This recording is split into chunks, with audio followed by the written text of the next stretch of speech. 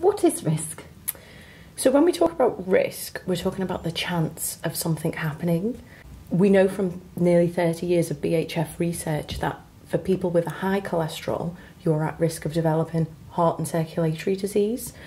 What we can't tell you is whether you definitely will develop heart and circulatory disease or whether you won't. And there's always two groups of people, some that will and some that won't. So this is why it's important to incorporate risk and to use risk to help us decide treatments. So what is a risk factor? A risk factor is anything that can increase the likelihood of developing disease.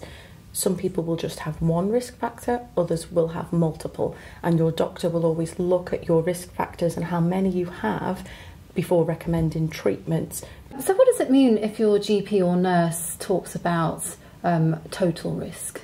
We need to incorporate all the risk factors for heart and circulatory disease. Would be a high cholesterol, high blood pressure, smoking, being overweight, and if you're diabetic.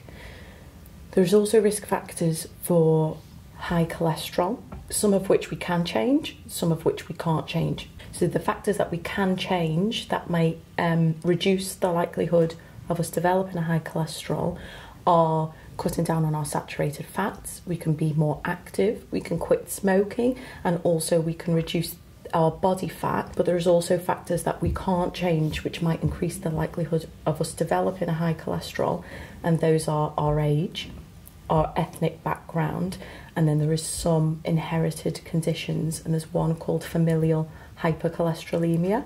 And see, in the first instance, if there's anything we can do to reduce the factors that we can change, which is why it's important to understand your own risk and discuss it with your doctor.